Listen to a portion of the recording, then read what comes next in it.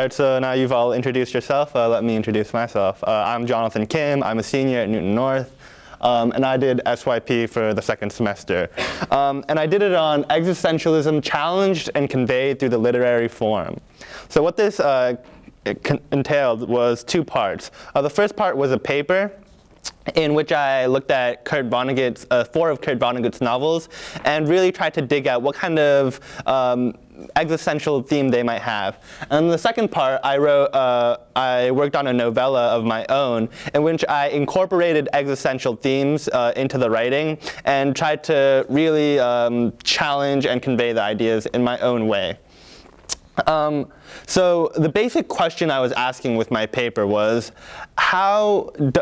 whether existentialism connects with Kurt Vonnegut's literature. And through this question, you could tackle a number of different questions, such as how did existentialism impact literature in general, or is existentialism still culturally relevant? And the answer, so that was, but the basic question was whether existentialism connected with Kurt Vonnegut's work.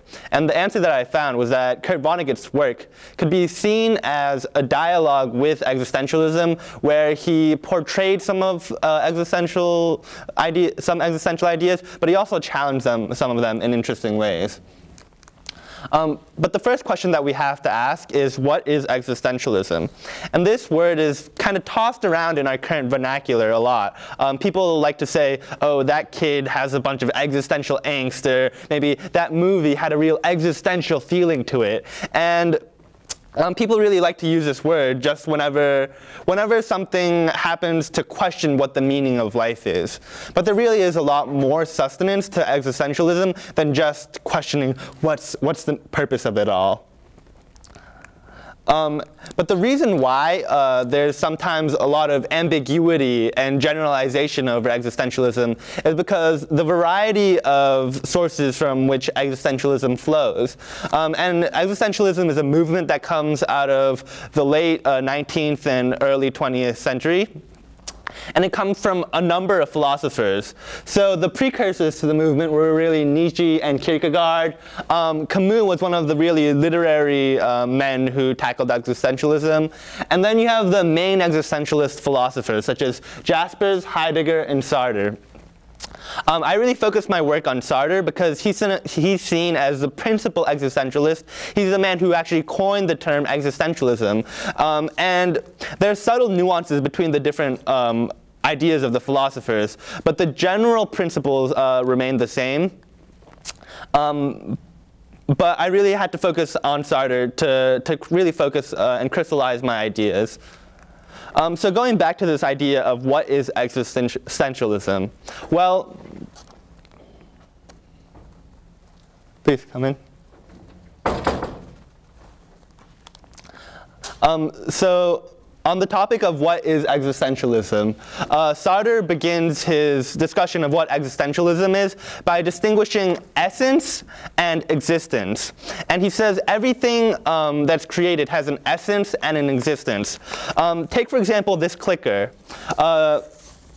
So this clicker also has an essence and existence. What essence is the purpose or the meaning for which something is created. What existence is the physical reality, the physical manifestation of an object. So for this clicker, the existence is this physical thing that which if I knock it, it sounds. But the essence of it is to point and go back and forth on my PowerPoint. Something like a clicker, something that's created by man, the essence of it comes first. I have to know what the clicker is going to do before I create it, and then the existence comes second. What Sartre does is he says, let's look at man. In man, does essence come first or existence come first? And he says existence precedes essence in man. Why is this? Well, Sartre was an atheist, and he believed that God didn't exist. This was a pretty novel idea that really stemmed up in the 20th century. But from this idea, he says, because there is no God, men are created with no essence within themselves. That gives men themselves the responsibility to design their own essence. Now, even if God existed, there are other existentialists who believe that God does exist. however, they believe that it's impossible to know what God actually created them for. It's impossible to know what the actual essence of man is that comes from God. Therefore, men still have to still have the responsibility of determining their own essence, their own purpose and meaning in life. So there's a couple things that stem out of this, of the necessity of man to determine his own essence. First, there's anguish at the responsibility of having to determine your own essence. There's this burden of responsibility that you feel. There's also abandonment at the feeling that your essence isn't consolidated in a higher power, that you can't essentially know for sure what your essence is, but something that's created. So that's basically the principal tenets of existentialism. Okay, so for my paper, I looked at the ideas of existentialism and compared them to Kurt Vonnegut's works. And the first thing that I did was I figured out the overarching stylistic theme of Kurt Vonnegut and saw how that connected with existentialism. So existentialists reject a fundamental or moral or principle way of living that's set by society. They say you have this freedom because you have no internal essence, and because you can create your own essence. You should do what you should do. You have the freedom to make your own actions and create your own essence. So following what society tells you to do is kind of a falsehood. Society tells you that there's this innate essence in you, but that's not actually true.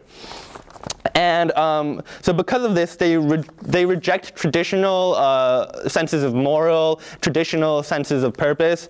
And Kierkegaard actually says the crowd is untruth. Truth is subjectivity. So this is really reflected in Kurt Vonnegut's style, because Kurt Vonnegut, first of all, he lacks a traditional moral in most of his books. Take, for example, Slaughterhouse-Five, which is taken as an anti-war novel. However, whenever somebody dies in the novel and when people are massacred, Kurt Vonnegut simply conclude with the phrase, "So it goes," in this cold, cool, this cold, cool, deadpan manner. He says, "So it goes." So maybe there's not really a purpose or a moral for any of this. What Kurt Vonnegut also does with his style is that he actually defies traditional norms of writing. For example, in Breakfast of Champions, he includes illustrations, hand-drawn illustrations that are sometimes vulgar or crude, and these really defy what is traditionally seen in a book. Another thing that he does is he includes unreliable narrators. And you can't really trust whether the narrators are telling the truth. This also subverts this traditional norm of what literature is. Now moving on to what the individual books curtail and how they connect to existentialism. So first I'm going to talk about Religion and Cat's Cradle.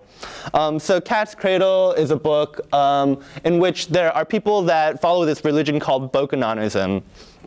And so Bokononism is actually interesting because it's self-professedly false. One of the first verses of the book of Bokonon is, "All of the true things I am about to tell you are shameless lies." So this is really interesting because it's this religion that stems from it being false. So I think what this book really tries to do is it tackles Sartre's view of whether God exists. So when Sartre starts from this principle of that God doesn't exist, and because of that we can create our own purpose. Well, I think what Vonnegut is doing is raising the question, well, if we can create our own purpose based on the fact that God doesn't exist, can we go back to the idea that God is giving us purpose? Can we go back to this idea that our purpose is to follow God? Can we create this own God for ourselves? From the idea that God doesn't exist. And I think that's what Cat's Cradle really does, and really presents this idea through this kind of contradictory religion presented within it. Next, moving on to Mother Night. Mother Night is actually interesting because despite what I said before about morals, in the beginning, in an editor's note written by Kurt Vonnegut himself, he says, the moral of this story is that you be careful what you pretend to be. So I kind of doubted whether that was the exact moral of the story because, I mean, Kurt Vonnegut's a satirist, and he really likes to hide and dilute things. So looking into the book, I really found it's really something that kind of questions that principle of be careful what you pretend to be. Now this is a principle existentialist idea, be careful what you pretend to be, because Sartre believes that our actions determine who we are. Say for example that you choose to murder somebody, or no, that's extreme. Say for example that you choose to get married. Sartre says that is you validating that matrimony is one of the greatest things, is a great thing. So Sartre says, so he says essentially that your actions determine who you are. But the interesting thing that I found about Mother Night is that it has this character who pretends to be, or he's a Nazi spy, essentially. Or no, he's a spy for the Americans in the Nazi regime. He's a propagandist in the Nazi regime who sends out this wonderfully horrible propaganda about America and the rest of the world and freedom and everything like that. But within these messages are codes that that are for the Americans.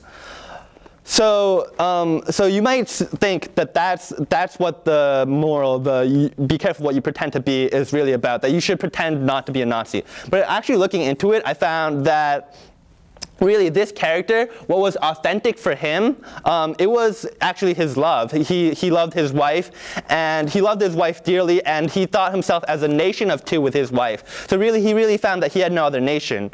So for him, what he should have done really is to have ignored the Nazis and to just carried on his life living with his wife. Now this presents a dilemma. This presents the dilemma of, should you do what you want to do, or should you do what's right? Sartre actually presents this dilemma in The Soldier's Dilemma, where there's a soldier who loves his mother, but he's also at war. And his mother wants him to come back home. Should he go back to his mother, or should he go to war? This dilemma is kind of pulled to moral extremes in this book by presenting this man who either has to fight against the Nazis or just stay at home with his wife. Now, what is the right course of action here? This dilemma is reiterated within Mother Night. Now moving on to the topic of free will. So Sartre and other existentialists, they kind of take free will as granted. They take our ability to create our own actions as granted. And I feel like Kurt Vonnegut, he really doesn't believe this. He's skeptical of it. So in Slaughterhouse-Five, there's a character who becomes quote-unquote unstuck in time, and he can't control where he is in time, and he's also in war, so he can't control anything.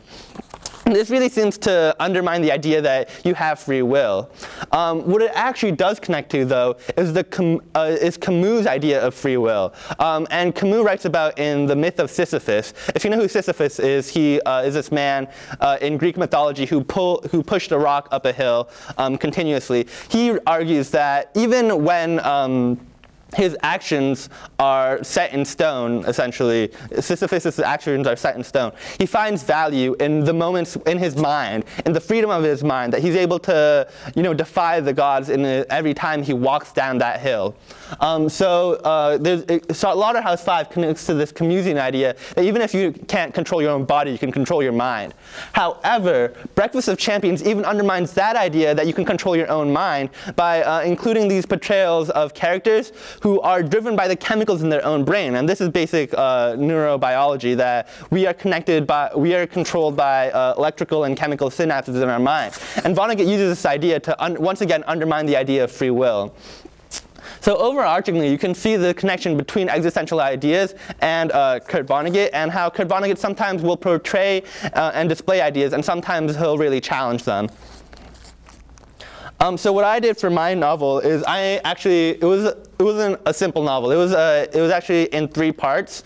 The first part was about this kind of quixotic hero who believes in his purpose, and he goes to defeat this dictator, and he defeats the dictator because he's filled with hope and vigor and life and love. But however, he turns out not to be a very great ruler himself, and he gets killed by a different civilian.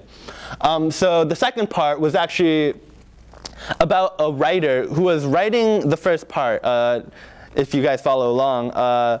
Yeah, he was writing the first part, and the first part was essentially a narrative that he wrote. So it's this kind of teen writer who doesn't really believe in anything.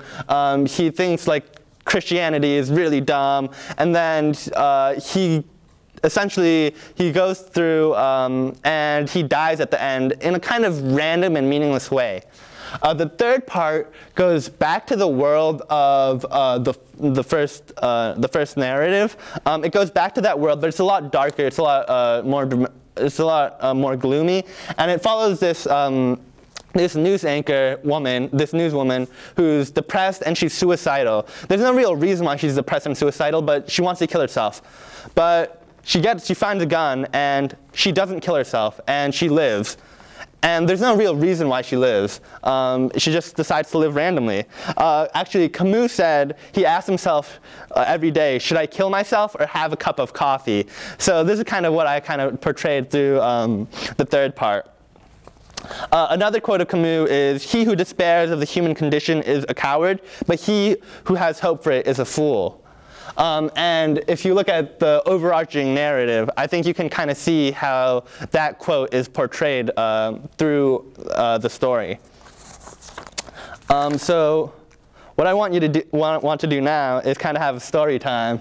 And so I want to read some of my story. And this is actually, so the writer in the second part, he also includes some of his short stories within that part. So this is coming from this kind of this is a short story written by this kind of existential, he doesn't believe in anything kind of author. So yeah, I'll just read now. Kasai Kirosaki loved to smoke a cigarette after a good fuck. He had first seen someone on one of those American movies about cowboys or gangsters do it. On the screen, the man with the chiseled jawline and mesmerizing blue eyes. The movie was in black and white, but you could tell the eyes were blue. Took long swigs of a Marlboro or Camel in between sips of cognac, while the beautifully blonde dame rested on his chest. Kasai was no buff American hero. He was lanky as a grasshopper and spent most of his free time reading manga, but sure could pretend to be. Feeling the coarse smoke swirl down his throat, he felt as if he understood the pains and loneliness of the Wild West. It was Kasai's tortuously satisfying relationship with characters that brought such joy to his lips and bodies. Kasai worshipped the figurine, the character, the aspects of fantasy that gave kick to life. At anime conventions or at one of Teroshi's regular gathering of seinen and shonen lovers, Kasai regularly dressed up as the deadly master of the blade, Genkura, or the lightning-footed soldier of the West, Matsu Drift. Whether he was in a heavy black robe that drifted to the floor with a green mask of emerald, or he was donning those orange combat boots with the matching red wig, Kasai felt that he held power in these costumes. His friends would marvel at the level of detail in his ability to capture not just the physical attributes, but the emotional feeling of a character. They themselves might be able to fashion the every jewel and diamond in Direi Matani's fantastic coat of armor, but they were never able to fully participate in the understanding of character that Kasai had, with every twitch of the eyebrow or flick of the finger. His girlfriend, Daki Makura, rarely liked to join him on his cosplaying journeys. She was very shy. Most of the time, she stayed at home all day, comfortable in their sparse apartment. Kasai didn't mind that she was so inclined to keep away from strangers. He thought it was cute. And besides, he didn't want to work up those sexually deprived animaniacs with the beauty of a true woman. Letting the soft clouds of obscurity puff out of his mouth as he lay next to his woman, Kasai thought of how lonely he himself had been before he met Daki. He was drifting through the graphite gray streets, playing a game of kicking a soda can ahead of him before it would land somewhere out of his way, when he noticed her, staring out the door of a shop. He was smitten, infatuated, hopelessly in love at first sight. She had eyes that were larger than even those of Hollywood stars, luxuriously flowing hair, and a soft, tender body. Somehow, by mustering all the power of characterization within himself, and perhaps because of Daki's peculiarity, Kasai was able to muster the courage to hit on Daki and say sweet things to her and take her home that night. And thus Kasai's life fundamentally shifted, as if a family's picture on the TV was perennially off-center and they had finally called someone to fix it. When he told his parents about his relationship, they were shocked. They vehemently forbade Kasai to have a relationship with her and disowned him when he refused. It was of no matter to Kasai. Daki had created such incredible light into a place of darkness that those things that used to torment him were now like raindrops on the skin, and no amount of droplets could kill a man. Kasai stared into Daki's eyes, her eternal smile and her tight chin. Yes, he could say confidently, it was all worth it. All those years of having his ass kicked by schoolyard thugs, the grueling humiliation of corporate ladderhood, the sickly days of staying up till 5 a.m. playing video games because he had nothing better to do in his life. They had all been worth it. As Kasai lay in his cloud of sex and smoke, his new house cleaner entered the apartment. She was a petite woman who looked unfit for her labor. Kasai had entrusted her with her own key, more due to convenience's sake than any particular feeling of faith. Neither Kasai nor the housekeeper was expecting the other, as Kasai had sporadically taken the workday off whilst forgetting that Wednesdays were cleaning days. And so it was Kasai tossed the big butt of his cigarette into the ashtray and continued to enjoy his day off by having another go at it with Daki while the house cleaner changed the trash bags in the kitchen. Kasai thought he heard something, but penned it off to the children downstairs who always made too much noise. He had no time to worry about such things when Daki was waiting to be fulfilled. He was performing brilliantly when he heard the door open. The housekeeper, looking for some cleanser fluid in the bedroom pantry, her jaw hanging loose, eyes confused, shocked. Yes, Kasai stared into the housekeeper's eyes, and those eyes were filled with such astonishment and disgust that for such a moment he saw with her eyes how there was this skinny 28-year-old man having sex with a love pillow with a girl drawn upon it. And in that moment, Daki lost her womanhood, her reality, and was lost forever to the world hereafter. What could Kasai do? The housekeeper had defied their relationship with her eyes that told lies to the truth of their love, her eyes filled with judgment and harsh binding light. Her eyes had taken life, and so Kasai had to take life yet in order to give life back. And so he grabbed the samurai sword lying on the top of his dresser, fully naked with his member swinging. At this, the housekeeper screamed. She turned to run away. Time was occurring slowly. With a flying leap, Kasai plunged his sword into the housekeeper's back. It was surprisingly smooth, straight through. She fell to her knees, eyed wide toward heaven, blood dribbling out her mouth. Kasai had never noticed what a pretty face she had before. Kasai threw up. He had never killed anybody before. He hoped. He prayed that Daki could forgive him. What a foolish mistake he had made allowing a stranger to enter the intimate chamber. Yes, but thank God, at least Daki was still alive. She was breathing, shaken, stirred, knocked unconscious from shock, but a type of conscious nonetheless. It was only as a mistake that he had lost sight of her vitality. Kasai took his eyes off her face and looked down at the mess he had made. How the hell was he going to clean it? God damn, he needed a cigarette. That's my story, and that's the end of my presentation. Thank you for all listening. You've been a wonderful audience, and I hope you've enjoyed the presentation.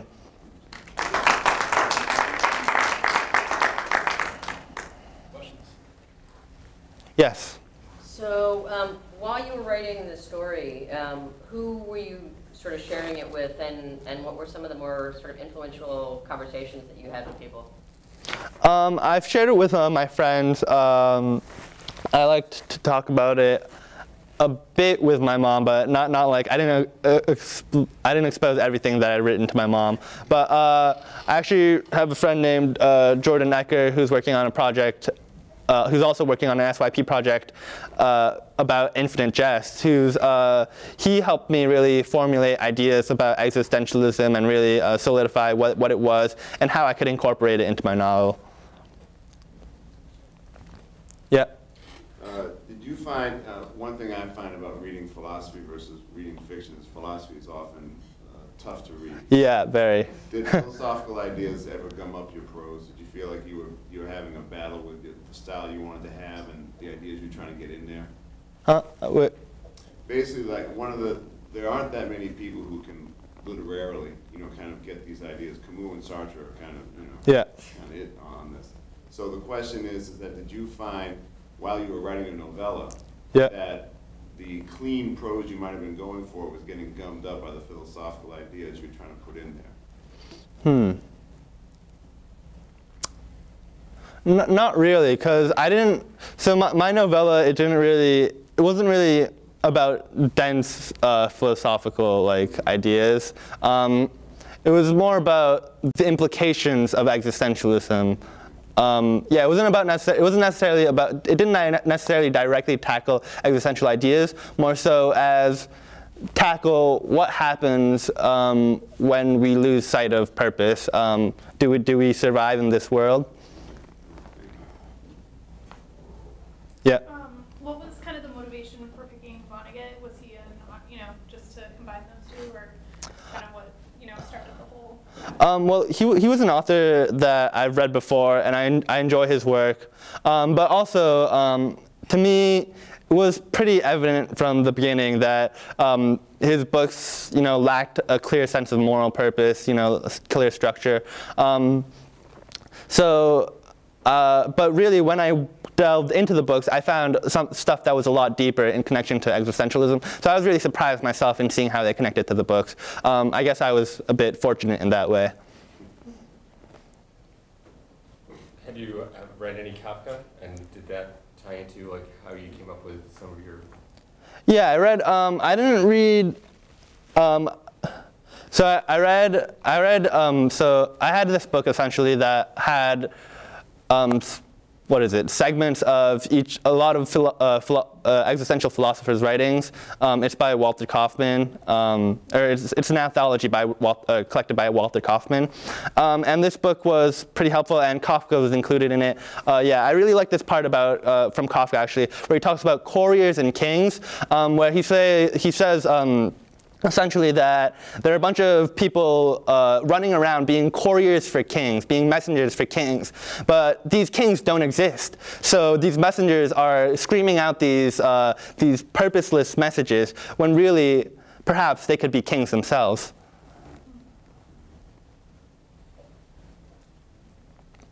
Any other question? What are some of your favorite kind of images and lines from your story, and why? Some favorite images and lines. I can't like completely just. The exact lines I don't exactly have.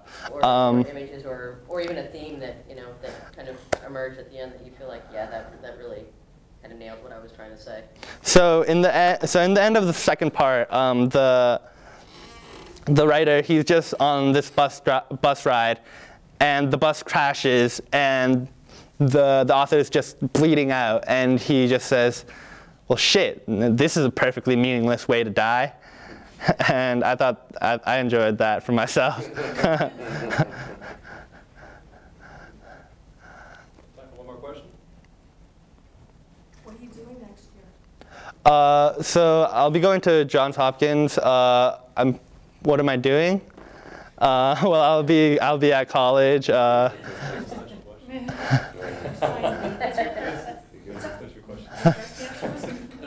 Congratulations. Thank you.